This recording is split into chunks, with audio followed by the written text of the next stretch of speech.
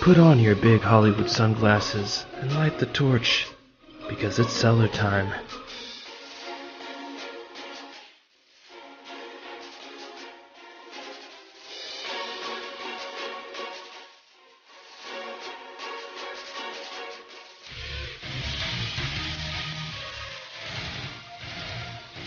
Welcome to the Crack Cellar, as the prophecy was foretold. I'm Two-Spirit Penguin Daniel. And I'm Broadcaster Nickels. And today we are going to preview Doom Eternal, the sequel to the 2016 reboot. Broadcaster Nickels, let me start this preview by asking you a question. What is your favorite Doom? I would say Doom 2 was probably my favorite till 2016. Well, Doom 2, my heart says Doom 2, but really 2016 was my favorite to this day. I think and now I'm pretty damn sure this new one's going to be it. Mm-hmm. Yeah, I was about to say, based off what I've seen, it's probably this new one. But I'd say Doom Reboot 2016 is probably my second favorite, and Doom 2 is still my favorite. I think Doom Reboot is a better game than Doom 2, but Doom 2 just came out at a time in my life. It was all... It's all feels with that game. I played the fuck out of that game. I played Doom 2 before I played Doom 1, actually. I had Doom 2 on shareware, fucking 3.5 floppy disks. I think there's like 12 floppy disks to install that shit. But, yeah, it was just a really, like, the timing of Doom 2 was perfect for me because I was getting super into computers at the time, and that was just such a radical game. And even looking back, it really took the original Doom and just took everything great about it and just improved. It was almost like a perfect version of Doom 1. Yeah, it had an improved color palette, which is what stood out to me as a kid so much. I was just like, oh, dude. Yeah. Well, the level designs were more exotic. There were better bosses, more bosses. Like, I loved the map system. Watching yourself crawl through like this hell on Mars. It was just really, it just had a really cool vibe. And you're talking about the map system, the pop-up map system? Yeah. Yeah, that had almost the same way the beeper, the radar beep on Aliens, Mm-hmm. It's like you looked at it and you're just like, fuck. Yeah. So, this game looks really polished already. When you look at these trailers, the gameplay, isn't it kind of crazy? A lot of these games come out with like day one patches, and the game doesn't even get really workable till 6 months later. Like Black Ops 4 as an example, Blackout. Still in need of a major update. Rest in pepperonis. Yeah, I think that game was basically broken the first 4 months it was out, and it's pretty harsh. It just looks from this gameplay that we're seeing that it looks so smooth, the way they show all the action. I didn't see anything weird, no like animation glitches. Of course they're going to pick and choose parts to make the game look better, but I just got a vibe that this game is already polished and they've given it quite a large berth.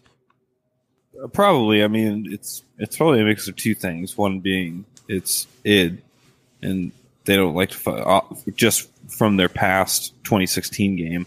They're not fucking around. They want to keep the train going, the momentum going with this franchise. And then on the other hand, it's by Bethesda, and Bethesda does not have any fucking room to fuck up anymore. So that's a great point. They really don't.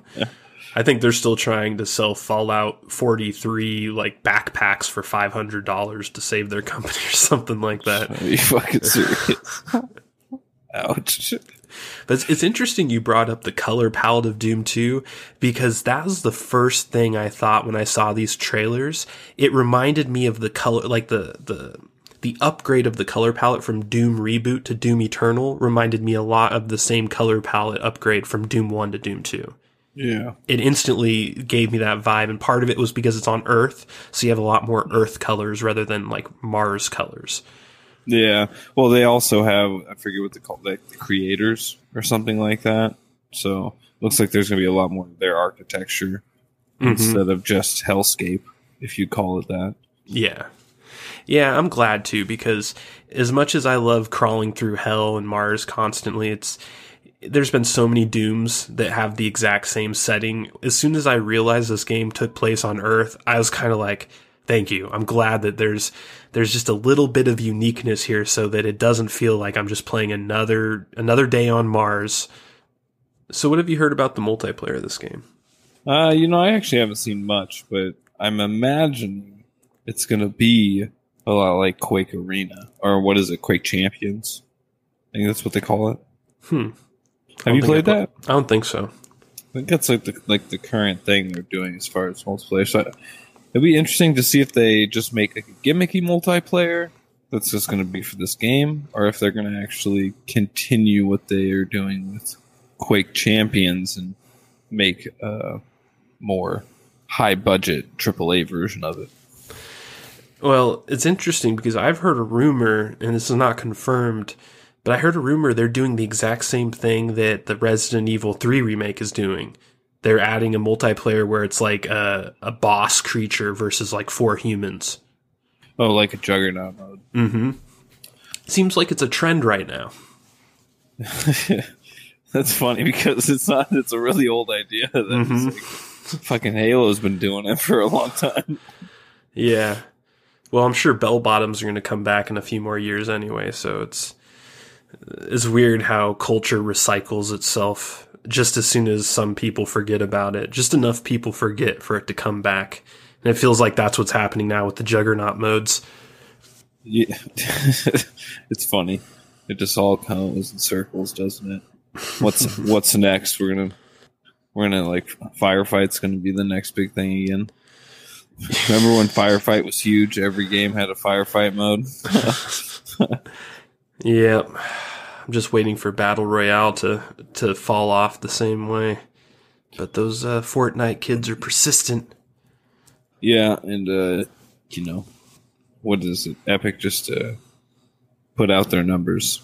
Fortnite's still making billions. So for the love of Christ.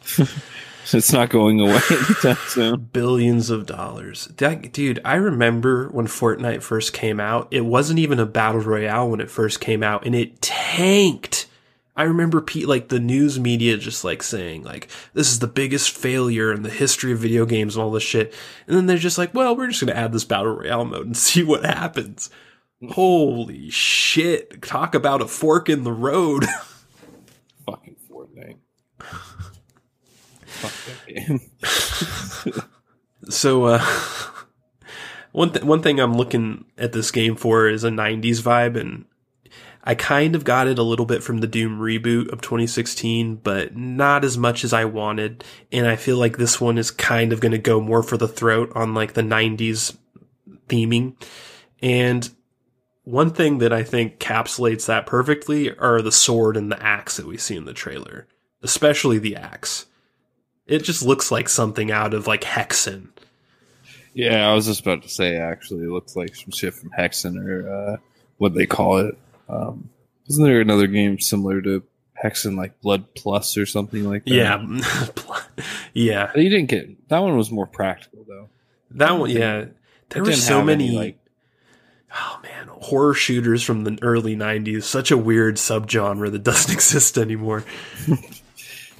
Those games still have, like, if you ever like boot them up, have like even if they are like super old, they have a certain soul to them.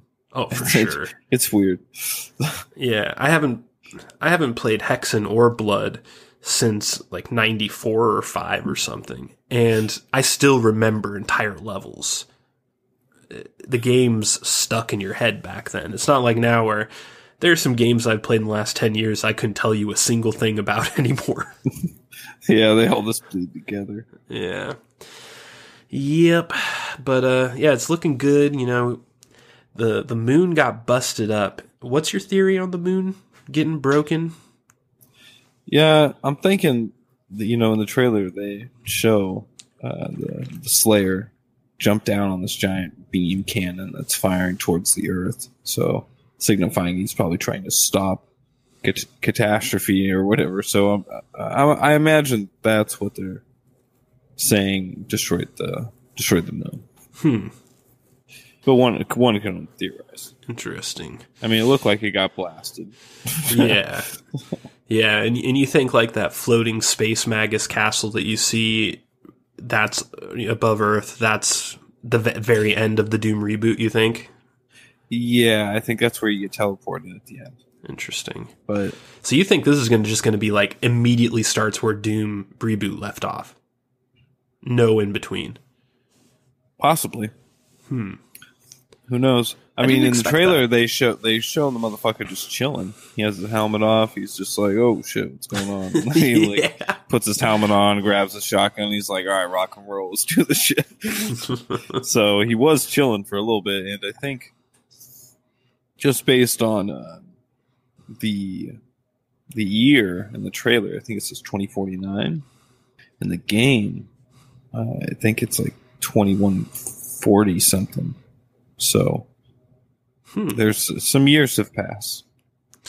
That's interesting. So he just set up shop on this Space Magus castle and just like raised a family and shit. Is that what? Yeah, I don't know. Who knows, man? This is going to be interesting. Then I didn't realize there was a huge time. This is a space version of House on the Prairie. Right? I like it up here. Demons. So do you think that the final boss of the game is going to be in hell, or do you think it's going to be in the middle of that pentagram on the planet? Oh, man. I hope that. Dude, how dope would that be, man? That fucking whole pentagram is just fucking desolate, scourged land, and there's just a gigantic fucking... maybe it's one of the creators, who knows? Because I think creators are on the hell side. So, who knows? But some gigantic fucking, maybe that Marauder guy. Because I'm pretty sure that Marauder dude's has some backstory. The guy with the axe. He's like known as the Betrayer or something like that. The dude that pretty much sold mankind, sold the Slayers downriver. Oh, he was supposed to be chosen as the Slayer or something like that. And he didn't. And the Slayer that you are actually isn't from the realm or whatever where all the other knights are from. So this Betrayer guy got butthurt and tried to kill you, but I forget the guy's name. Anyways, this was a long time ago, but some shit like that. But I don't know if that was ever confirmed. Yeah, I really like the voice acting that we've seen so far too. It seems like every single character just has a very high tier voice actor associated to them. Yeah, the Marauder. That's actually why I kept on bringing up the Marauder. His voice actors called him a usurper too. I was just like, what the fuck's that? I hope they elaborate on that. It's like, this guy, you're invading Earth, and this guy's trying to stop you guys. You call him a usurper? That's an interesting choice of words. It is, and it's one of the many things that makes me think that this is going to be a very heavy story compared to past Dooms. It seems clear that it's going to be the most story-based of all of them. I mean, I didn't play Doom 3. That's the only one that I have a blind spot on. Was that story-heavy? Yeah. Oh, yeah. I mean, they did kind of like the Destiny 2 thing where it was all on more tablets and shit like that. Which is fucking lame. But it's still a good game. In fact, did they reboot? 2016 was a reboot, yeah. So Doom 3 doesn't count anymore. I think Doom 3 was the end of the original trilogy. Yeah, but it was nothing like the first two, which is really weird. It reminded me of Halloween.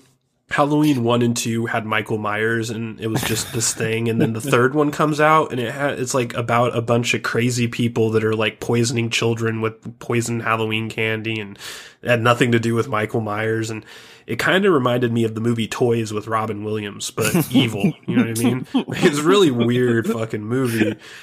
And I'm always trying to tell people Toys is evil enough by itself, man. Rewatch that movie and tell me you do not get creeped out. Oh, dude. It had a sinister undertone for sure.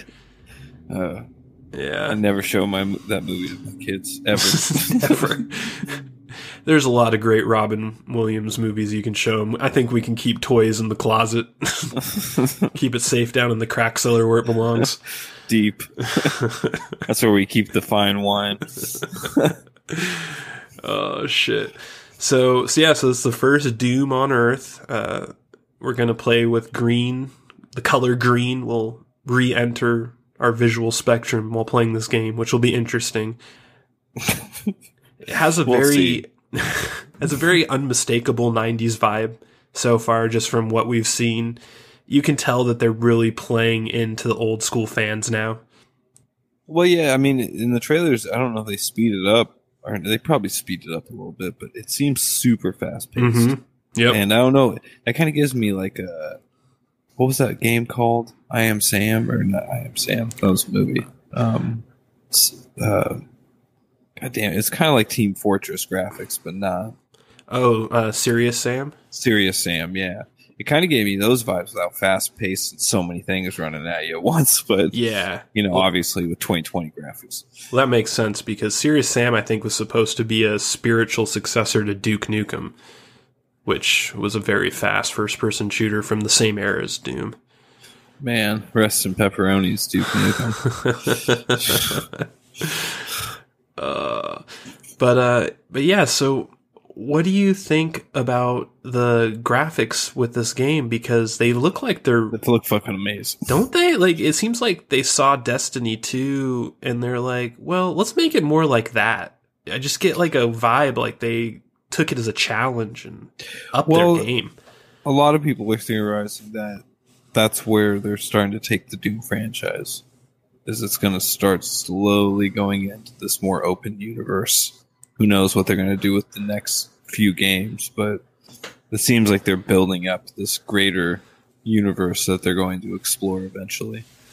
Dude, I would be totally down for a Doom MMO. I would be sign me up for alpha testing. I'm in. Hope they just, for fuck's sake, just don't be Destiny 2. God, no.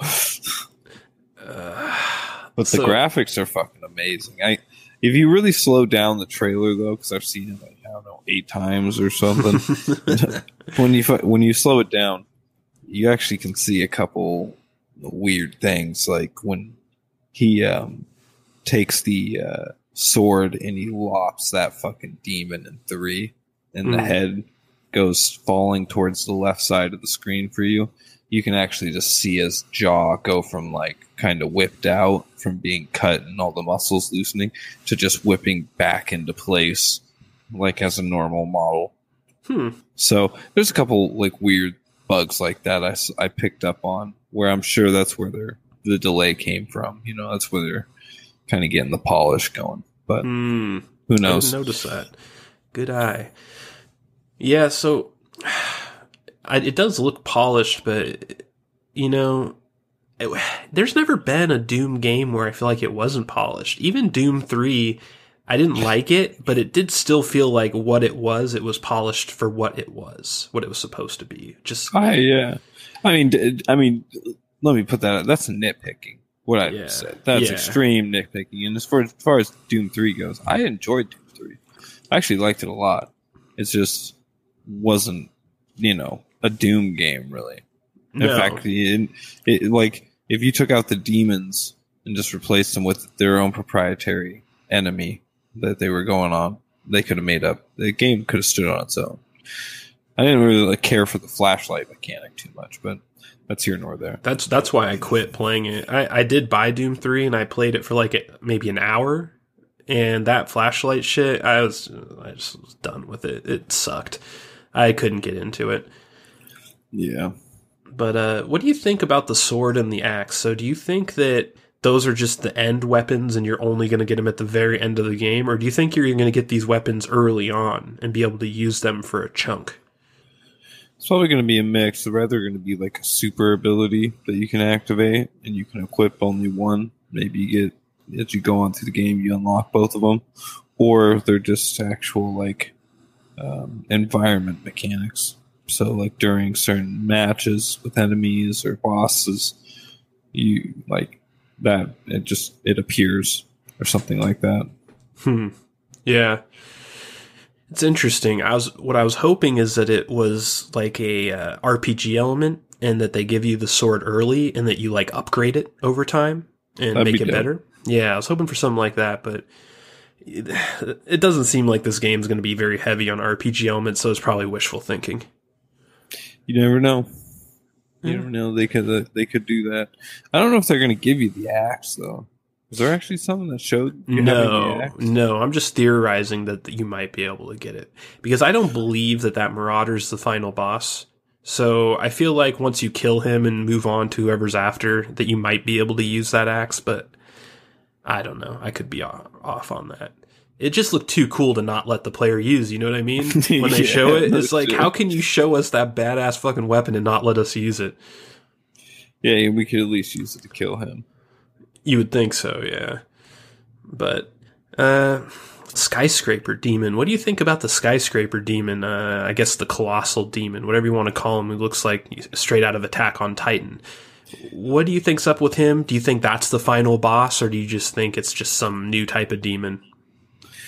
Well, I'm not quite sure if that's the same one from 2016 or if it's one of many that's just like roaming the landscape of Earth now. I'm not quite sure what's going on there. But I thought it was only one. But who knows?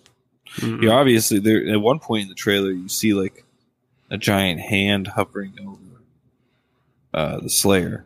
Like he's going to get grabbed. Yeah. So obviously you're going to fuck with it again. That could be something else. I think there was something on the hand. Now I'm thinking about it. That makes me think it wasn't actually the demon. Interesting. But I'm sure you fuck with that shit again. The Titans are pretty. They stand out. They had a lot of screen time in the trailer. Yeah. I couldn't figure out if they were just a normal enemy, or if it was like one and it was a boss, or if it was the boss. I don't know. It seems like it's probably not going to be the boss based off of what we've seen in the past.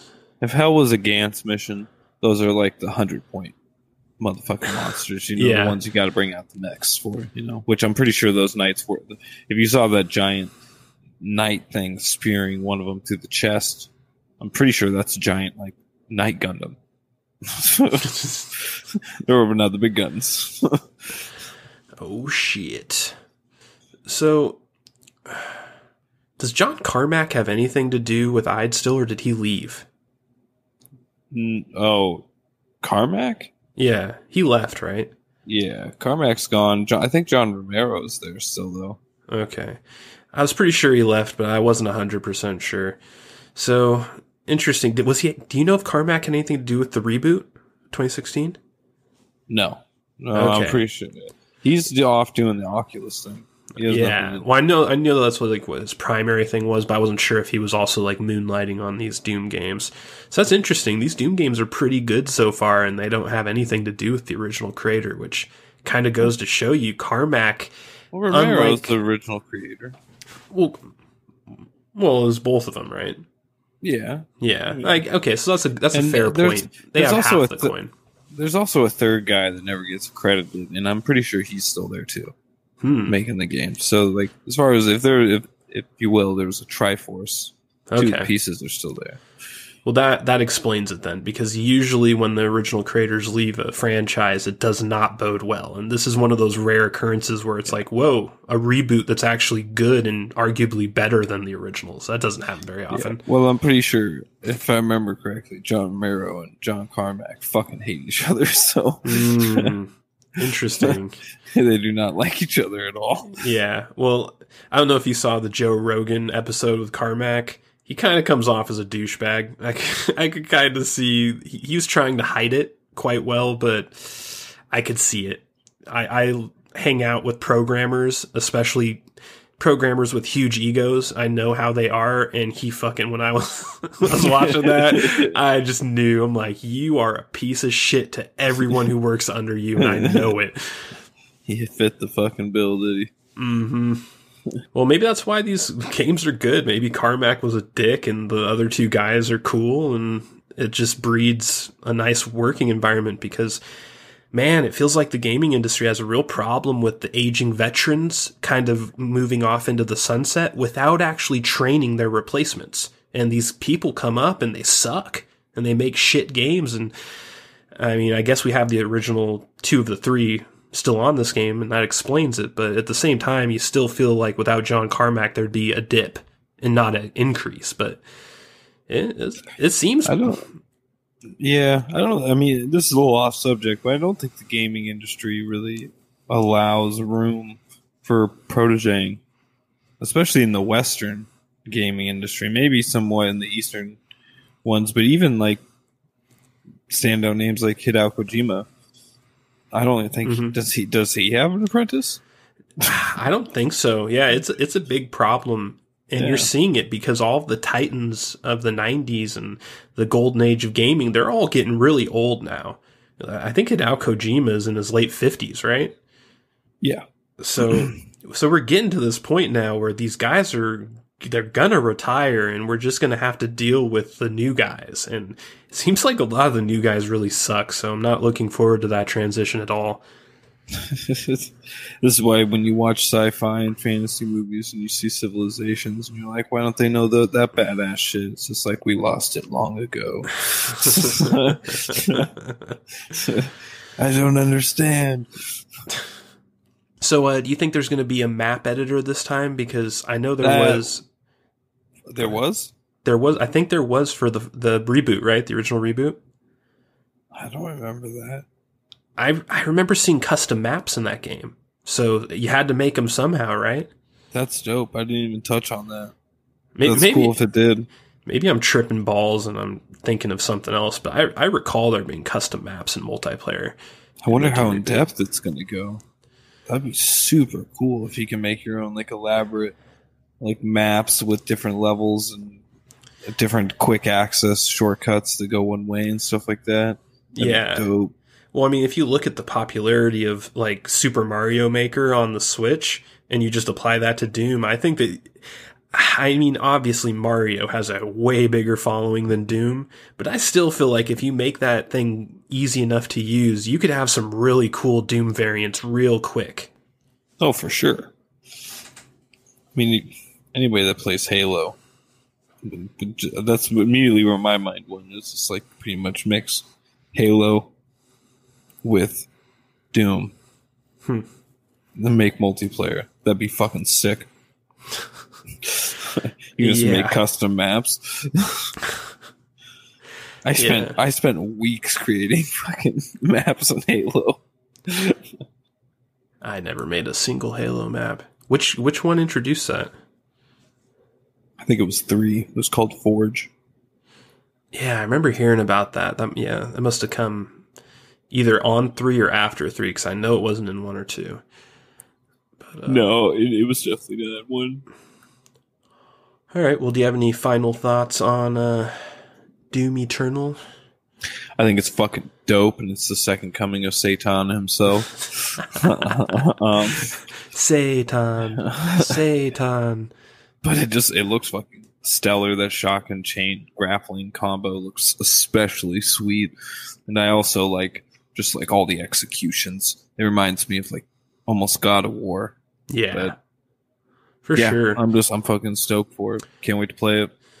Same. It looks really good. It looks like it might end up being my favorite Doom of all time. And that's really saying something based off of like 2 fucking trailers.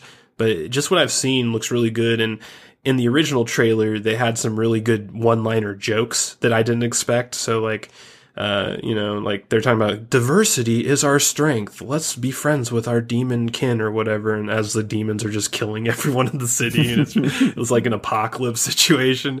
So you can already see that they're playing with this. It's going to have some funny comedy moments, and they're not afraid to be politically incorrect, which is always a great combination with this type of game. You don't want politically correct Doom. No one wants that. So I'm glad that is a thing, and I'm looking forward to it. We'll probably end up reviewing that here in a few months. Hail Satan.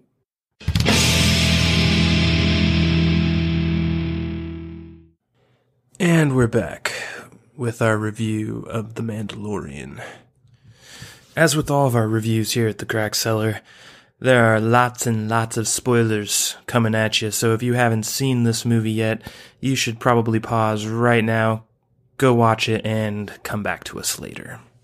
That being said, Broadcaster Nickels, is Baby Yoda a Sith Master? Wouldn't that be the brightest timeline? Well, I'll tell you a few things here. He force choked somebody, and to me, that means you're a Sith. Done and done. You know, in Rise of the Skywalker, spoilers, when Rey shot Sith Lightning, I was just like, oh shit, they're doing it. They're pulling a real Rian Johnson. They're subverting expectation. They're going to turn her into a fucking Sith Lord. And then my brain instantly was just like, that means Baby Yoda is probably going to be a fucking evil motherfucker too. Mm-hmm. But, you know, a girl can dream. Yeah, it's quite an awesome premise for season 2, jumping all the way to the end. The fact they're that just going to use it as a, what do you call it, a carrot on a stick. I don't think they're ever going to do anything with it. Really? Nah, I mean, they're probably going to elaborate on him being a Force user, because obviously Yoda's race was very Force sensitive, but I don't think they're going to... My gut just tells me they're not going to do that. Oh, no. I'm talking about the end where they set up season 2 to go off and look for the planet of Yodas. Yeah. I find that to be like literally the most interesting thing they could do for season 2 out of everything available to them. Not only, dude, the most interesting thing they could probably do with the Star Wars universe right now in the past, 8 years or so. Yeah, we know nothing about Yoda's race at all. For all we know, it's all Sith users except for Yoda, and he's the one good guy on the entire planet of Yodas. So far. Is that what you're saying? Yeah, it's just we know so little about his race, and the fact that George Lucas is consulting on this show pretty heavily, it just gives me really great hope for what's going to happen with this arc. Like, I expect anything. That'd be a trip, dude. Just a bunch of evil midgets, dark lightsabers, just fucking whipping your ass. Yeah, we don't even know if that race has a gender. They could all be the same gender for all we know. It could reproduce asexually, like Godzilla. That'd be something I didn't even think about. That'd be interesting. Yeah. You know, a lot of people were saying just the fact that we call him Baby Yoda, you know, even though he's not, people just think he's like a baby version of Yoda, like a clone or something like that. Oh man, there's another theory. All the Yodas are clones. Well, they went out of the way. Jon Favreau said that he actually has a name, but they're being super secretive about it. Yep. And that's how you can really enjoy this show as an old school fan, or just really a George Lucas Star Wars fan, because you know how close Favreau is to George Lucas. So anything like this, you can trust that this has his blessing, essentially. For sure, it feels like that almost every episode. There's a couple duds in there, but overall, I like the whole vibe of the series with like this kind of a Western, what is it? I wouldn't really call it a spaghetti Western. Just kind of had like a deserty Western vibe. I really dug. Yeah, that's always what George Lucas said Star Wars was a Western. He always said that when people asked him what it was. He said, it's not a sci-fi, it's a Western. So again, you can kind of see why George Lucas is number 2 on the credits roll for this show. He's not stuck at the very back with like the special thanks. He's number 2. For sure. And I also liked their very, very liberal use of violence. Like they didn't, it was weird how like, it was a breath of fresh air, but at the same time, it almost kind of weirded me out with how much they were able to get away with in that series. You know, like with the one episode, I forget the young bounty hunter's name, but they just, you know, he just blasted that chick right at the end, dude. And I'm just, you know, and they kill a lot of people in Star Wars. You always see someone get done, but that was very malicious.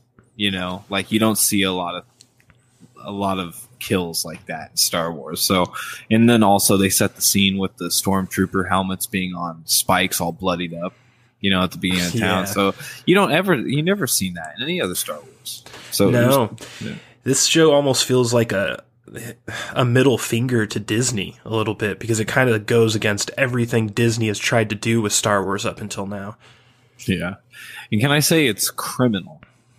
It's criminal that they killed Werner Herzog off already. Dude, him as the client was one of the best things of that series, dude. He was born to be a Sith Lord. When I heard that guy, it is difficult being a bounty hunter. Oh, I know. I was like, dude, where's this guy been, man? Yeah. Going back to the very beginning of this show, the first episode was so good. Let's talk about this. Think about every show you've ever seen in your life.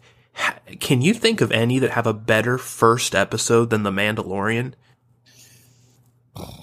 It boggles the mind. Any show, like, for first episodes, as far as first episodes go, especially in sci-fi though, like if you look at Star Trek, the first episode of every Star Trek is total garbage. It's always bad in the beginning. A lot of sci-fi is bad in the beginning, but just shows in general, there are very few shows that have amazing first episodes, and I think Mandalorian is top tier. I can't think of anything else. Maybe Lost, if you're a fan of Lost.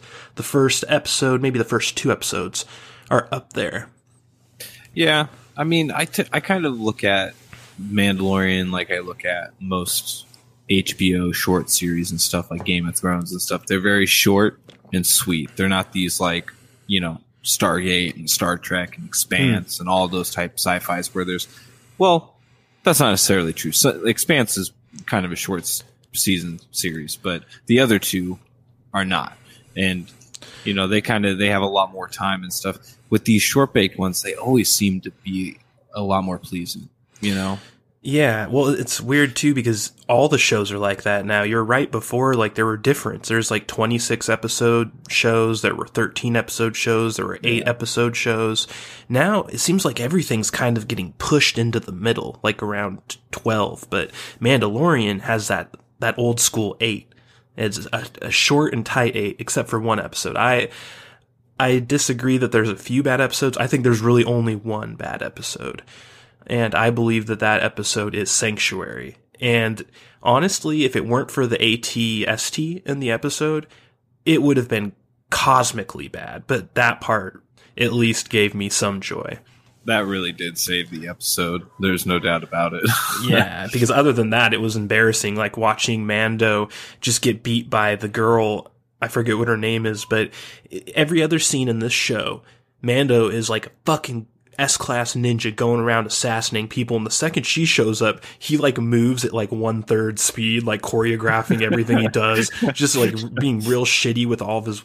It was embarrassing to watch, and you just look at it, it's like, oh, okay, so we're just going to slow down for her so that you conveniently be like, oh, she's powerful, and I want to recruit you to be on my team, and it's just, the whole episode was so transparent with what they were trying to do with it, and it just felt like a bottle episode. It didn't even really need to happen. I think you could have cut that episode from the show. No one would have been the wiser, and it would have been fine. Yeah, for sure. I mean, I guess I kind of agree with you then. I mean, there was really only one bad episode. Yeah, I thought most of them were really good. Some were kind of dull. This might be a hot take. Oh, and I'm a huge fan of the guy. It's a crack cellar. Hot take. Bill Burr is my boy. Oh, shit. Don't know this is red on red personally. crime. Yeah. Red on red crime. I don't know the man personally, but I'm not saying the man's a bad actor. I've only seen him. This is the only time, unless I'm forgetting something, but I think it's the only time I've ever seen him act. And he seemed really tense. He seemed like, I don't know, he seemed like he was, maybe it's because he always wanted to be on a Star Wars set. I'd probably be the same fucking way, to be honest, but he's so anxious looking. He kind of stood. Maybe I was just staring at Bill Burr too much, but it seemed like he wasn't actually acting. Like he seemed like this weird anomaly in the whole episode to me. It's whatever. I also thought some of the other actors in that episode were kind of cringy, like the chick playing I forget the species, but the 2 tentacle chick. Yeah. She was one of the little classic over the alien top. races that we don't really remember their names. Yeah. Well, she was a little over the top. Yeah, that's funny because that was one of my favorite episodes of the show, and it sounds like it might be your second least favorite. It's interesting. I thought the premise was good. I liked how I liked the rescue mission gone wrong and them trying to betray him at the last minute, and then the sibling rivalry. I thought it was all good on paper, if you will, and I like how the episode played out. I just kind of had some qualms with some of the acting. Yeah. Well, yeah, Bill Burr was definitely a special guest appearance in terms and of... good on him. Yeah, I would have done the same thing, and I would have yeah, stunk up the joint, but I would have done it in a heartbeat. But yeah, I can't blame the man, but he was definitely, an actor among, much better actors, and that's being very gracious. True.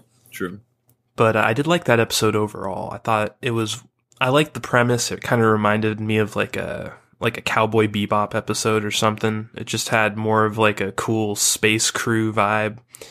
And there hasn't been a lot of sci-fi shows lately that have that kind of vibe. It's mostly clean, sanitized sci-fi. You have shows like The Expanse, which, when you watch it, you feel like it's just been coated with Purell. When it's great, don't get me wrong, but it's so sanitized and so clean, and there isn't a lot of space robberies on prison ships with betrayals and outlaw crews and shit like that. So it was kind of a cool thing just to see that type of sci-fi again, and that the whole show is kind of like that. I mean, you start off in the very beginning, and I love the tension with Mando early on in the show, specifically in the first episode. Where every scene, like the silence is deafening when people try and talk to him, and he kind of just sits there and he stares at them. And usually that's awkward, but instead of it being awkward, it was just kind of paralyzing when you're watching the scene. It worked really well. And even when he was going into the Imperial base with the stormtroopers and that awesome evil guy that I don't remember his name. IG-11? The robot? No, the dude you said should be a Sith Lord. Oh, you're the guy that gave him the mission. Fucking yeah. Werner Herzog. Yeah, that whole scene with him, just from beginning to end, with him entering, the tension, the way that he acted, like everything about that scene was perfect. That was like if I were making television in a classroom, I would use that scene.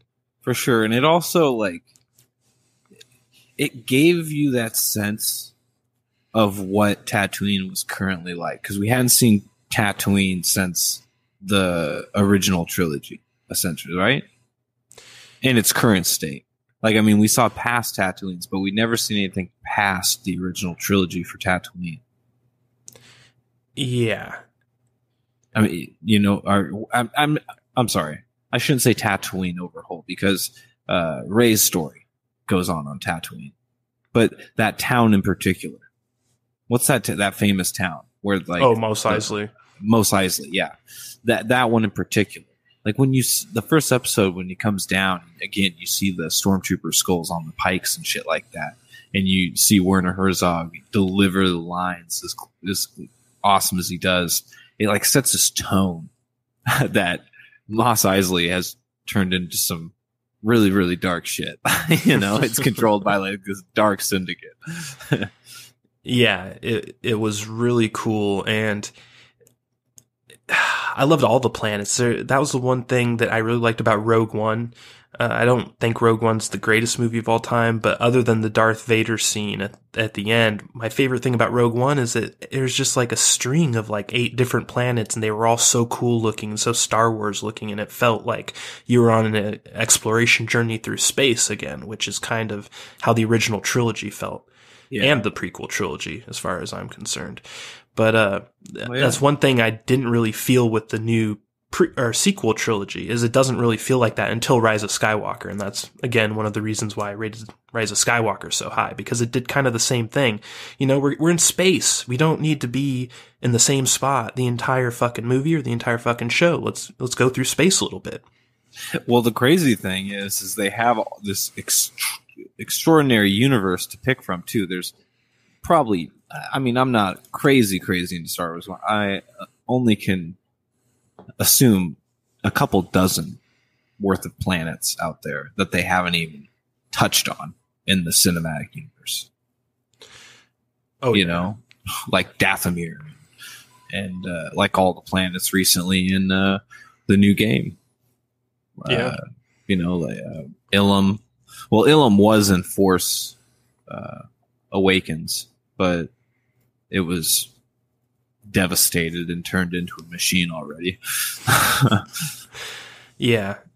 And you don't even have to go to old planets. I mean, it's space. You can just make new. I mean, look, there's Yavin 4. What about Yavin 2? What about Yavin 6? You know what I mean? Like, there's so much you can do. And it's so criminal how, like, most of the prequel, or not the prequel, most of the sequel trilogy was spent, like, on the same sets, not even on different planets. Just a lot of, I don't know. It's, you know, it's my old man sci-fi gripe, I guess, at this point. It's like, why are we in space if we're just going to be in this ship 90% of the movie?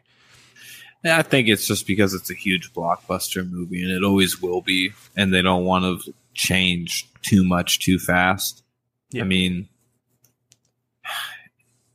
I think, honestly, if, dare I say, Kathleen Kennedy and her goons got their way, that was kind of what they were going to do. I mean, they were going to try to turn it into like an MCU type thing, you know, a Marvel Cinematic Universe, where the next thing they were going to have Solos and Rogue Ones and other types of, you know, standalone movies that all played into this larger storyline, you know, and that was, you'd probably get what you wanted out of that. They'd probably start to go explore new planets, but at what cost, Daniel? At what cost? What's funny too is that Rian Johnson cost them all that. The only reason that everyone hates Star Wars, it's not because Solo was that bad. People, as soon as Last Jedi happened, it completely changed Star Wars fandom forever. There was no going back anymore. There was blood in the water. So there's just a huge amount of people that they don't care how good a Star Wars movie is at this point. If they see Kathleen Kennedy on the credits, they're going to say it's bad. And that's just how it is now, because there's too much bad will towards that woman and towards Rian Johnson for Last Jedi. Yeah, like you said, there's too much bad blood. She should definitely exit out of the, what do they call Star Wars? Disney? Like, I mean, it's all just Disney umbrella now. I mean, yeah, whatever department she is employed with, I mean, she just needs to step out of that. She needs to let somebody. I'm surprised Iger hasn't actually done anything. Surprising. Yeah. Well, there's been a rumor that Kevin Feige, the guy who did MCU, is going to switch to Star Wars, and that's been a rumor for years now. Ever since Last Jedi came out, basically, it's been a rumor. But what do you think about that? Do you think that would even be good? Because I'm kind of mixed on MCU. I know it's unpopular opinion, but I don't think the MCU is as great as everyone says. I think there were a couple great movies sprinkled into a sea of mediocrity. You know, I don't totally agree with that statement. I mean, I'm more of a Marvel comic fan than you are, so I kind of have a bias, maybe a little bit more biased than you do with some of these characters, you know, like when I'm just grateful, you know, I get a comic movie that for certain types of, you know, squads and characters and stuff like that. Like, I'm a huge Iron Man fan. I thought personally Iron Man 3 sucked balls, but you know what? I got a fucking Iron Man 3 and I'm okay with that. Yeah. And so, but you're right. I mean, some weren't as good as the others, but back to what I was going to originally say is Kevin Feige. I don't totally agree with his style, but one ability I do really like of his is to stay loyal to original content enough. Like he pleases me. I've never seen him put something out where I was just like, that's whack. Like, it has nothing to do with the character. He always has, like, even when it's as far as apart as you can get for Kevin Feige making a character, it's still does a clever way of connecting it back, or, like, you know, shouting out back to old versions of the character. So he has that ability, and I like that. And if he brings that to Star Wars in a good way, then awesome. but he also will bring, you know, the inherent social justice type shit that comes with MCU nowadays. And that's the thing. So if you believe the current rumor on where Star Wars is going, it's Old Republic. So you're potentially handing over Revan and Malik to Kevin Feige for his first Star Wars movies. Does that not terrify you? Because, I mean, it terrifies me. Wait a minute. Since when is that going on? That's been the rumor for a while, is that they're going to Old Republic now because there's so much bad will with the future Star Wars universe. They just want to go back to as far away as they can to reset. Smart fucking move, to be honest. It is a smart move, but I don't know. I don't look at Kevin Feige as well as other people do. And Civil War, I thought, was such a hokey piece of shit. And I feel like Civil War sucked. I thought that was the definition of the Kevin Feige style, that movie. And it works in some movies, but it didn't in that one. And everyone loved that movie. So it just worries me that they're going to see that as a litmus test to quality that I don't agree with. Did Kevin Feige actually do Civil War, though? I think it was the one he was the most involved with out of all of them. I know the Avengers movies in general are the ones that he had the most to do with, and I heard that Civil War was one of the few non-Avengers ones that he really had a heavy hand in. Because it kind of was an Avengers movie if you think about it. Civil War essentially was. Yeah, he really didn't have too much to do with that. Looks like Russo. It was the Russo motherfuckers that made that one. The ones that made Endgame and Infinity War. Well, yeah, Kevin Feige's just a high-up dude on all these movies, but there are some that he's more involved in than others. Yeah. It says he's not credited for much. No screenplay, no writer, no directing. Yeah, so you're on board with Kevin Feige's management of Star Wars then? You would see that as a positive, not a negative. I mean, it's a positive to the current state. Yep, I would like to see an alternate timeline where JJ had the entire trilogy and didn't hand it over for part 2, but we're never going to see that. So that would have been cool. I think I think we would have had a spiritual successor to the original trilogy. Yeah. I think that's what he was really going for. He was trying to make a modern original trilogy, and current Hollywood had to fucking put their dick right into it. Fuck it up. Yeah, but man, wouldn't it be cool if they just gave it back to George Lucas? Hey, you can make this Old Republic trilogy, George Lucas. Wouldn't that, like, I might have a heart palpitation. I might have to somebody have to call 911 if that happened. Well, if that's cool, if it goes back to the Old Republic, then we can tie this podcast right back into what we originally talked about, the Mandalorian, and we can do the 10,000 Year War. Oh, that would be fucking cool, dude. So you start actually seeing some real Mandalorians, fucking some war type shit. Yeah. And what did you think about the fact that they kind of debut the Mandalorians as a religion instead of a race? Because I found that to be one of the best things they did, like writing decision wise. Well, it's always been a religion. I mean, not always been religion, but not in canon, maybe in the books, but I didn't know about the religion. No one that just watched the movies knew about the religion. No. Well, I mean, people that watched the movies didn't really know much about Mandalorians in general, besides Boba Fett. No, yeah, you thought they were a race of bounty hunters. That's what everyone thought. That just like the, Bosk, whatever his race is, the dinosaur people, the IGs. For sure. You just kind of all thought that they were just races of bounty hunters. But yeah, in the expanded universe, they were actually a race that got fucked on too much, and they started to go extinct. So they allowed their ranks to be like just any species to join their ranks. And then that's when it kind of became like this religion to be a Mandalorian. Interesting. Or a Mandalore or whatever. that beast, that symbol, with the horns and like shit on the side of his shoulder, that's or on Boba Fett's, I should say, is like a beast they conquer on their home planet or something like that. It's like it's the mythosaur, right? Yeah, something like that. Yeah. But yeah, they mention it in the Mandalorian, yeah. I'm pretty sure. Yeah, the Nick Nolte's character, which was probably my favorite non-Mando character in the show. I have spoken. Yeah, it was so awesome when he did that. And I was so sad that he died. Like, it's funny because I knew someone was going to die. Or Quinn.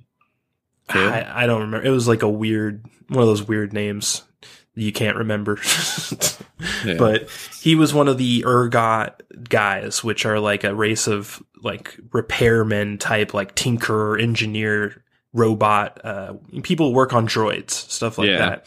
And I thought that was really cool. And just the direction overall of the show was to like be a love letter to old school trilogy fans. There were so many original trilogy races that you have not seen in so long in this show. I couldn't even believe it sometimes, like going way beyond the Jawas, which again, God, I loved that was so cool. I loved the second episode, not as much as the first, but the second episode was really good.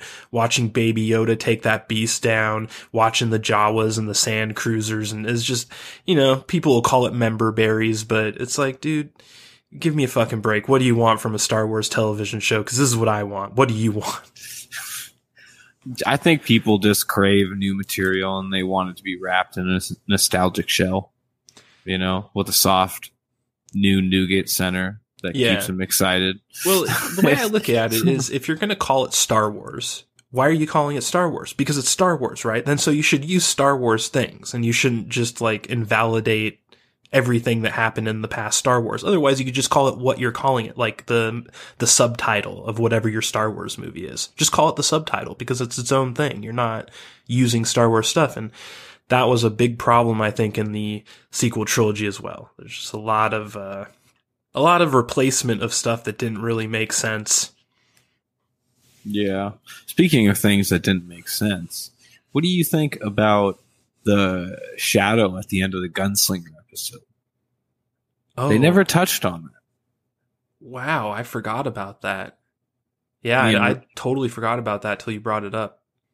Our brother over at Dirty Randy Productions, me and him were talking about the possibilities of who that might be, and we were thinking maybe Boba Fett.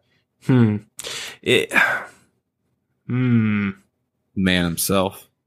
God, wouldn't that be awesome? It'd be pretty cool.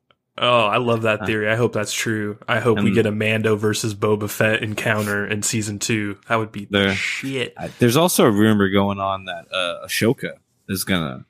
Ahsoka. I'm not sure how you say it, but I always say Ahsoka. Ahsoka. Or wait, no, it is Ahsoka. on Clone Wars, Anakin pronounces it Ahsoka. So yeah, so she's rumored to be in the second season, and supposedly Rosario Dawson is sounding off about wanting to be it, or the actor. That'd be sweet, because I love Rosario Dawson. She is like one of the few Hollywood actresses that isn't PC and isn't one of those people that are on Twitter being retards right now. So I would love to reward her with a fucking cool ass role like Ahsoka in The Mandalorian. It would be dope. She kind of has like no hate on her, because I think she's fucking beautiful. But I like her face. If you like just put the prosthetic on her, you can actually see it. Mm-hmm. No, for sure. It's actually, so can she. That's why she brought it up, man. She sees herself in the mirror. She's like, I could be Ahsoka. For sure, dude. Like, it's there. Yeah, for sure. Ah, man. Yeah, I love the writing and the direction of this show. I feel just like it's so much higher than anything other than maybe like prime Game of Thrones. Obviously, the final season took a huge dip in the writing department, but when you look at the writing in the show, other than that one episode, it just felt so tight, and like you were just always on this ride, and it was never rattling. It wasn't jerking your head left and right. It was super smooth and had all the right turns. And I love the RPG elements of this show too. As a RPG nerd, I felt like I was watching an RPG called The Mandalorian, with the way that he took quests, completed quests, gained his currency, went back to his class center, talked to his class master, build me a new piece of my armor, like Mega Man X capsule style, puts it on, and it just continued throughout the whole show. He just continually built up his armor. Well, no, he got that one piece, and then he got the rest of the armor built all at once. Remember, he got that one job and got the rest of that fucking Beskar steel. Right, but I mean, in an 8-episode show, like over 2 episodes, that's kind of what I'm talking about. Like, I'm just saying, don't want every episode to be. It doesn't need to be a trope. It doesn't just need to be there to be there. All I'm saying, in a real RPG, it ain't that fucking easy. Right? Well, definitely not if it was made in the 90s, but that could depend on a lot of things in the year 2020. But an RPG in 2020? That's right. You must be talking about a remake of a 97 RPG. If they delay that shit again. Okay. So I liked a lot of the characters in the show, but there were a few that sucked. Like you mentioned in the Bounty Hunter episode, the female ear girl. I always just think of them as the long ear girls, like kind of like weird tentacle girls. Her and her brother I thought were obnoxious, and I hated them. I didn't like Bill Burr's character either. I was with you on that, but I probably didn't hate him as much as you did, but he kind of just is just like, it was jarring is what it was. Yeah, you just looking at like, you don't belong here. You're just here as a favor. It's taking me out of the show now because I know that. And but you can't blame the man. And then Nick Nolte's character was pretty awesome too. And he's dead now, unfortunately. But what do you think about Baby Yoda? His character is dead. Yes, his character is dead.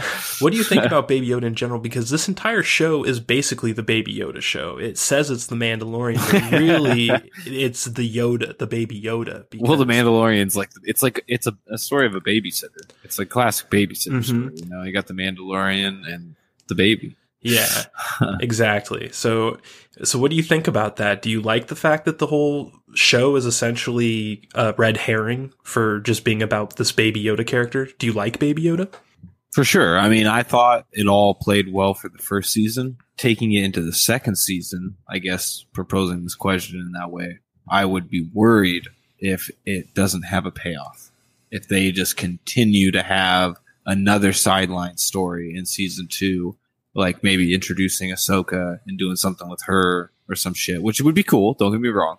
But if that's going to be it and then still not explain Baby Yoda, like just totally keep us in the dark, like not give us a name, don't give us, they don't even reach the planet to the very fucking final episode type shit, I'm going to be disappointed.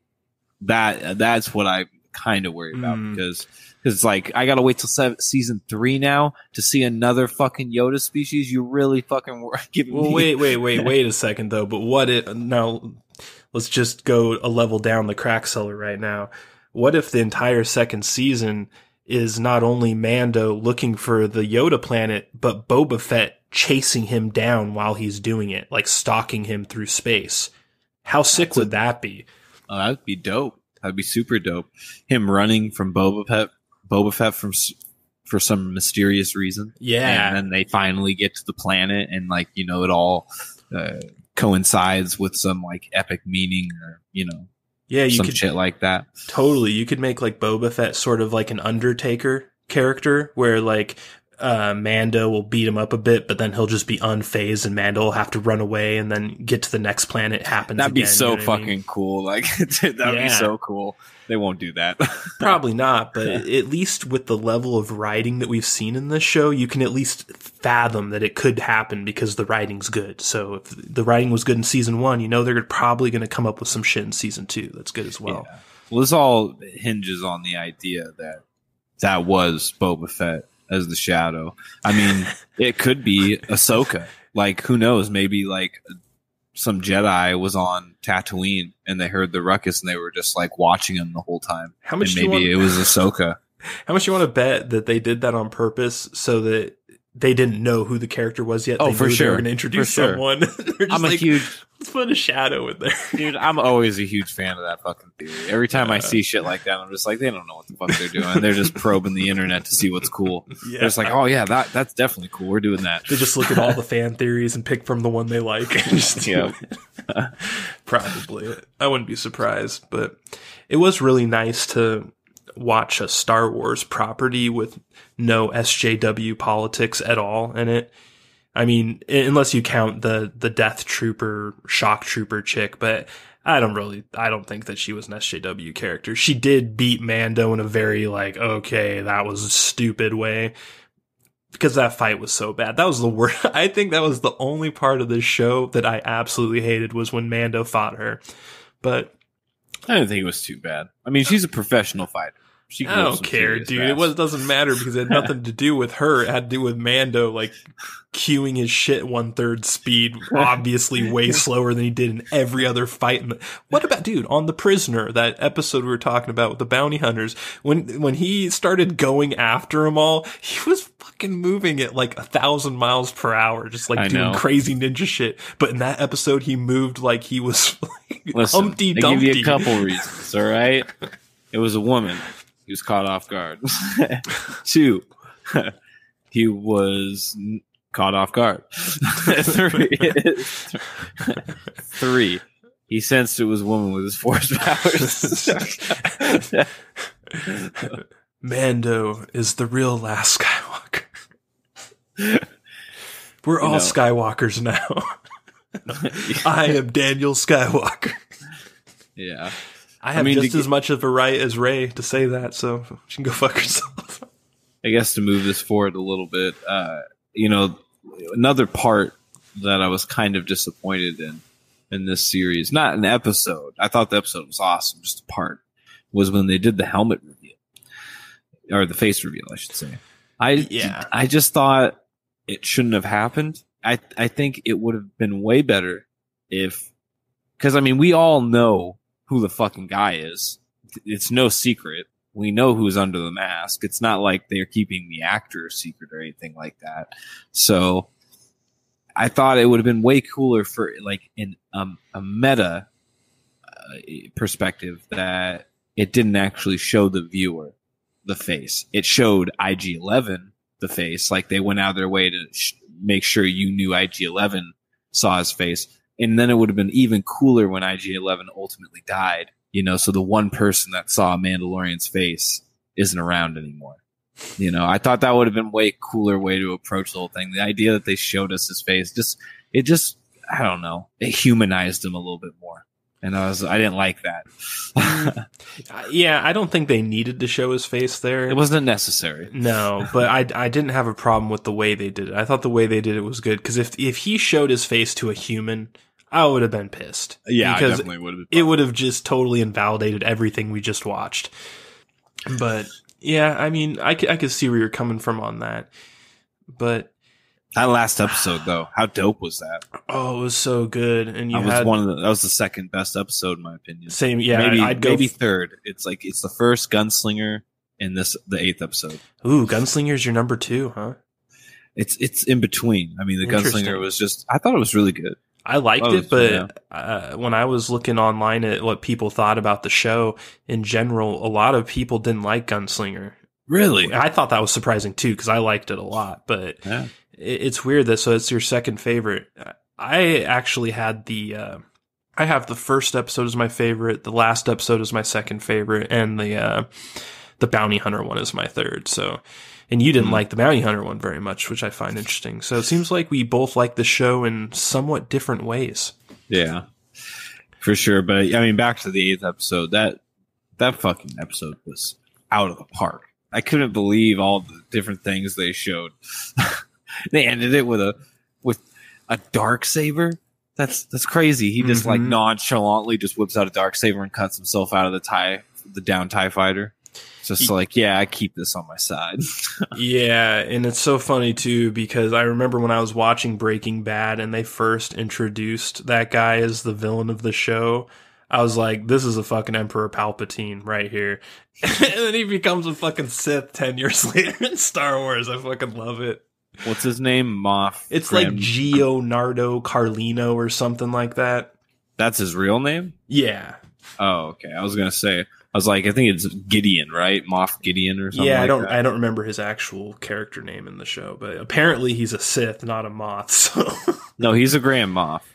So you think that the Grand Moths now just have lightsabers, or you not think he's a Sith? No, I think he's just as a particular, there's certain butterflies that are caterpillars that, cocoon and become other things. I guess you're right, because this isn't the actual empire as we know it. I kind of forget that sometimes. This is this is post the empire. Yeah, so this is sort of like a new empire where maybe a Sith would be a Moth. Yeah, I was reading something that kind of said that the idea for Mandalorian is kind of insinuating that they're going with what they call Empire Wardens or something like that. That's what Werner Herzog's character was. They're pretty much like these warlords that go throughout the planet that are ex-Empire, and they kind of just run these mafia-type rings, Well, it makes sense if you have like a super Star Destroyer that you're in command of and the Empire falls apart and you're just kind of left there to just be like, well, what do we do now?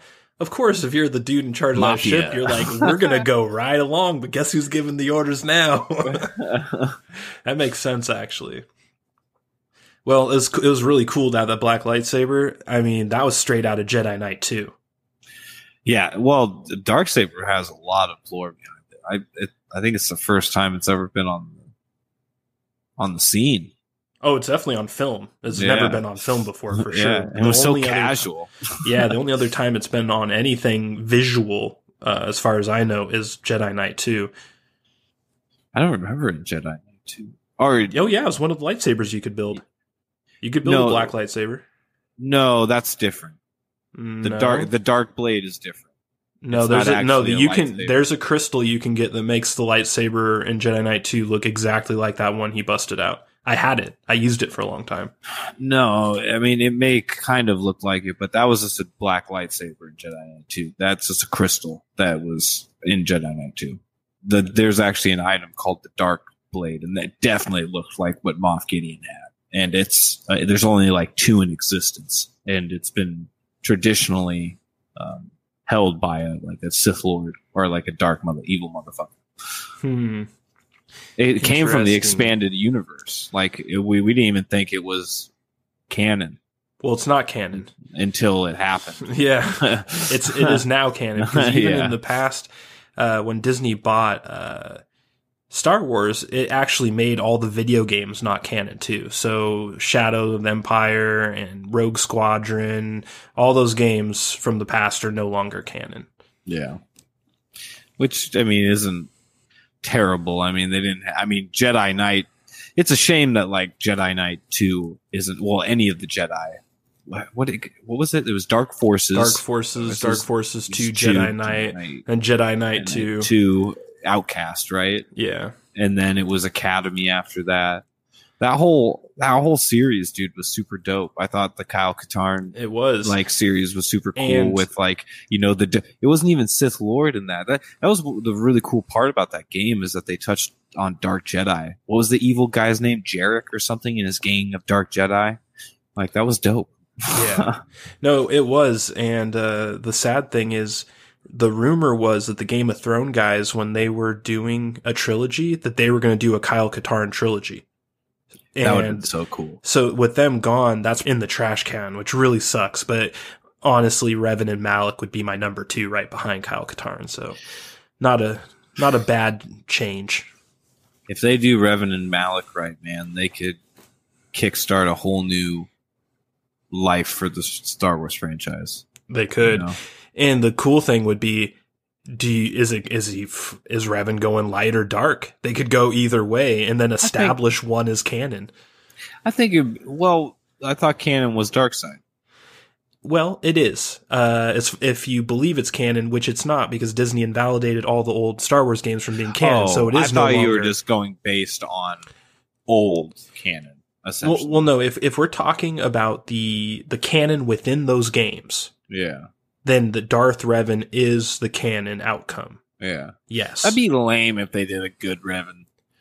I don't want to see that. I don't want to see Well, they were real careful to say, all that shit in the past that you love, that's not canon anymore. And so they can do whatever they want. It's so perfect, too, because he shares the archetype of Anakin Skywalker. So it's like a new character that a lot of people that don't get into the expanded universe know about, right? And he shares almost all the same archetype attributes as Anakin. He's a good guy, and then he turns out he starts slipping to the dark side, gets his memory, he's one of the most powerful Sith Lords ever. I mean, he finds his role a little bit differently, but they hit the milestones the same. Yeah, totally. And bringing it back to Mandalorian, dude, you could explain why Revan's mask looks like a Mandalorian mask. I have always wondered that. There are 1,000 theories on the internet about it. You could establish canon on that, and you could maybe even tie it into Mandalorian somehow. That'd be cool. It would be. Yeah, there's so much potential with Star Wars right now. I really feel like the Mandalorian, like you talk about Star Wars Episode 4, A New Hope, it's really Star Wars Mandalorian, A New Hope. That is what this show has done for Star Wars, because man, oh man, if you're going to say, hey, what do we got on schedule for the next 10 years of Star Wars? Well, guess what? Rian Johnson's doing 3 trilogies. I'd be done. I'd just be done. And I'm one of the biggest Star Wars nerds on the planet, and I would be done. So I'm just really glad that they've handed off the reins to, at least right now on television, a genius and someone who's obviously listening to George Lucas, not shunning him, saying, go home, old man. Well, yeah, I mean, Jon Favreau is, again, I think he's the guy that made the original Iron Man, which is one of the best Marvel movies out there. Oh, yeah. But maybe even to a more powerful degree, that he stays true to content. He puts his finger in there, gives it his little mark, but he has a really true baseline that no one can mistake when they see his adaptations. Yeah. Yeah, and it is funny because Jon Favreau did basically make the best MCU movie, other than arguably the first Infinity War. But if you try and come at me and say Endgame is better than Iron Man 1, get the fuck out of here. Yeah, they're high. Fucking way high. Endgame was, I think, dude, it's kind of crazy because people say Rise of the Skywalker is all over the place, too quick, and, all this crap. I'm just like, but you guys like Endgame? Endgame's being praised as fucking an awesome movie, and I thought it was all right. I think Star Wars Rise of Skywalker is better than Endgame. Personally, yeah. I think Rise of Skywalker is better than Endgame. Oh, I do too. If you had a gun to my head and said pick one, I'm taking Rise of Skywalker over Endgame every day. I think Endgame is one of the most overrated movies in modern cinema. Honestly, when I saw the reviews for that movie, I was just like, who thinks this? I mean, it was good. It wasn't that fucking good. I give it a solid 7. 7.5. There were some good moments. Like I thought and I don't even like Chris Evans that much. When I thought Chris Evans delivered that fucking quiet Avengers Assemble line, that was pretty cool. Yeah. Like that was like the first time where I was just like, man, this guy actually looks like he's dying. Yeah. Yeah, I didn't like the movie on a fundamental level because it stepped on what made Infinity War Part 1 great. And so personally, I like to think of Infinity War Part 1 as the end of the MCU. Truly. But yeah, anyways, I mean, Jon Favreau, I think from here on out, he's proven that when his name is part of the project, you should be psyched. Yeah. Well, I'll bet they've already offered him to do the trilogy, and he's like, I'm busy. But what do you think about the music? That was one of the weird things about Mandalorian. I don't dislike the music, but I thought it was a pretty big departure from the classic John Williams style Star Wars music. It definitely was. But I also like that. I thought that was really refreshing. It's kind of got old after a while. It seemed like they didn't have a lot of variety in the OST. Definitely but, not. Maybe they could put a little bit more budget towards that next season and get another theme, knock it out of the park with that, and start to expand from there. But it was at least refreshing not to hear the same fucking overture just redone slightly over and over and over. It's just fucking. I think that was one of the things that we didn't bring up in the. Actually, we haven't done it yet, but I think that is one thing I'll bring up in the Jedi Fallen Order review is that the music, while it isn't, the original Star Wars music, it's damn fucking close. It's fucking not original. Interesting. Yeah. Yeah. Well, I thought the music was decent, but I don't know if I liked it as much as you. I think that in parts it seemed a little repetitive, and there was only one track that I thought was really good, and most of them were just kind of like, they're almost like they weren't even really there. Like it was ghost music. You'd almost forget there was music in one of the most, you know what I'm going to say? It's very non-memorable soundtrack. One of the least memorable soundtracks of all time. Yeah. Well, I think you're kind of going with the generic Western vibe, you know, kind of just plays in the background, you know, you don't really notice it too much, at least after you're kind of used to the song and dance. Yeah. Yeah, but it made up for it in just really cool shit. So much really cool shit happened in this show. In the very beginning, when I love it when he first takes the mission and he's going back to his ship on the ice and he establishes, I don't like droids. You know, he's like, no droids, no droids. And he's like, okay, man. And he calls in like that weird fat dude from the Sarah Silverman show to fucking drive him with his beat up Chelant that's like blowing a muffler. And I just love the fact that he's all like, you know, I'd get off the ice, and they pays him, and then he gets taken out. And he just immediately gets taken out. It's just like that type of writing, and then just like that type of creature is what I expect from Star Wars. For sure. That whole scene where the creature gets the dude, comes back, goes for the ship, gets the ship's landing gear, and then Mando has to come out on the side like a badass with his lightning spear and just fucking poke the thing like it's the Blob from Heavyweights. I thought that was a perfect way to start a Star Wars television show. For sure. It was really good. It reminded me of Han Solo on the asteroid, you know, fighting that giant space alien or running away. Yeah, for sure. Yeah, I actually think this almost feel like Jon Favreau watched Empire Strikes Back right before he created the show. It almost felt like his mind was specifically in Empire Strikes Back, because just everything about it just felt like that movie from a direction standpoint. For sure. Well, it's a good idea because he knows that that's like the most loved Star Wars. So if there's a movie to get in your fucking skull, that's the one. Yeah. What did you think about IG becoming a nanny at the end? I thought that was pretty funny, the way they reintroduced him as a permanent character by making him good. Yeah, it was pretty funny. Did you know that guy was voiced by Taika Waititi or whatever? No. Yeah. Wow, that's cool. He actually wrote the last episode too, or directed it, I should say. That's what's up. Yeah, I loved that last episode, and not even just because of the black lightsaber. Just it was such a perfect conclusion, and I love it when a season delivers on what it sets up. There's so often you get these TV shows that sets up something in the beginning, and then you get to the end, and it's just like nothing resolves, nothing happens. Come back next year. I loved how they just totally wrapped up season 1 with a ribbon, but perfectly set up a season 2 at the same time in a way that's going to excite 90% of fans.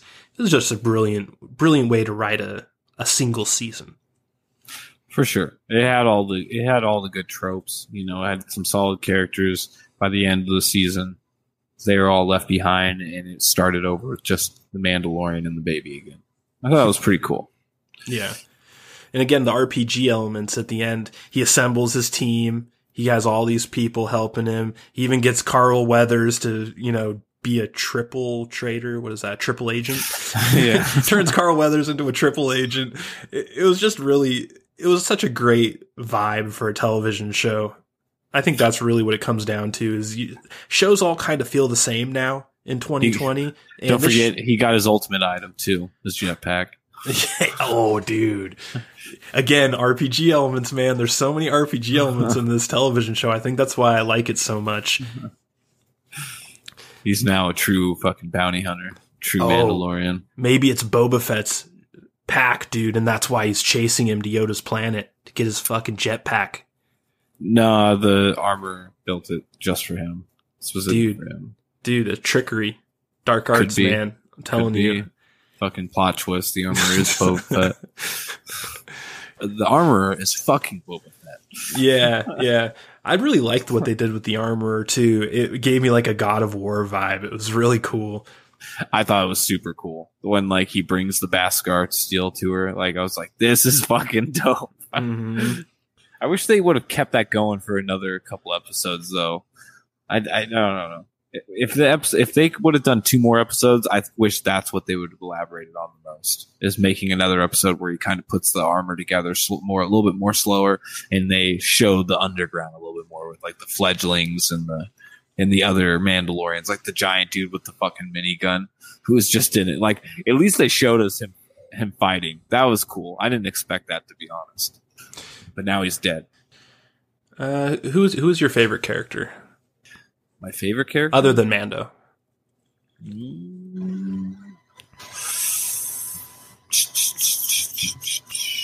I think it was probably between fucking Werner Herzog and IG-11. Yeah, I liked IG-11. I felt like I wanted him to come back sooner. It sucked that he was gone for most of the show. Yeah. Every time I see an IG unit, it just always reminds me of Shadow of the Empire. Because when I was a kid and I played that game, that certain part of the storyline where that IG series hunts you down. Oh, yeah. It scared the shit out of me when he jumps you in the junkyard because I never knew what to do. They always killed me. And I was like, fuck. But yeah, IG-11's always an iconic character for me. Yeah, I liked IG-11. He was a weird character, the way that he started off and then they reprogrammed, and it kind of fits in with Mando's hatred for droids, and he had to prove himself to Mando, and they like kind of expertly wrote in a scenario where he would by saving Baby Yoda when all hope was lost. And yeah, it's just another example of really strong writing. There are not a lot of plot holes in the show. Everything kind of leads somewhere, and it's refreshing. For sure. Actually, now that I think about it, I would say IG-11 and Quill, the Nick Nolte's character.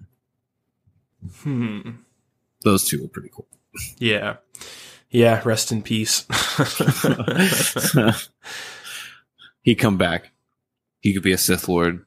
It was all a trap. Well, so any other episodes specifically you want to talk about? The one, I mean, episode 2 was pretty good. That was the one with the sand, the Jawas and the sand people, and he was, what was he doing? He was getting something back, wasn't he? Didn't he get jacked or something like that? I forget. Oh yeah, they fucking ransacked his ship. Yeah, That's yeah, what it yeah. was. Yeah, the Jawas. That one. I mean, yeah, that one was pretty good. Don't get me wrong, but I mean, it just wasn't too stand out to me. Besides that scene when they had him fucking scrunched into the fucking sandcrawler. That was pretty funny. Yeah. Yeah, I really liked the first episode. I love the second episode too. The third episode is probably one of my top episodes of the show, actually, after 1 and 2 and probably 6. Just because I loved the way they portrayed Mando going through with it. They didn't just immediately make him go against his code as a bounty hunter. He went through with it. He kept seeing things that made him want to not go through with it, but he kept going through with it until he finally broke at the very end. And the way they did it was really cool. It was moving almost. For sure. It made him have a heart. Cold bounty hunter with a heart. Well, it's just like everything you establish in episodes 1 and 2. You're like, this is a grizzled, badass bounty hunter who doesn't talk to anyone. He's a fucking asshole, won't show his face to anyone, has all the typical traits of a bounty hunter. And for them to realistically have him switch like that, and for you to believe it as the viewer, I think is more difficult than you would think. For sure. But, all right. Well then, Broadcaster Nickels, what do you give Mandalorian on our patented Joker rating system? I give it a Jack Nicholson. Solid Jack. Not a simple Jack. A solid Jack. Outrage, here we come. Hashtag canceled. I'm going to give The Mandalorian a Joaquin Phoenix. I think it is one of the best television shows to come out in the last 20 years. And that's just based off of one season. And I say that, fully admitting I am a Star Wars fanboy. So you're gonna see a little fluff on my Star Wars reviews, especially when it comes from George Lucas and it's true to the spirit of the original trilogy. And that is the thing with this show that catapults it into the upper echelon for me is that it honors George Lucas's Star Wars. For sure. I think the main reason I don't give it an S is because each episode seemed to be standalone, which isn't a bad thing necessarily, but as far as like a continuity thing and keeping it tense, it didn't seem to do it for me.